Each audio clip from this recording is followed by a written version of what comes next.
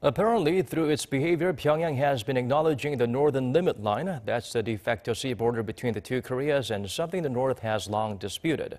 The deputy spokesperson for Seoul's defense ministry, Jin-woo, said in a press briefing today that North Korea's maritime activities recently seem to indicate that it respects the NLL.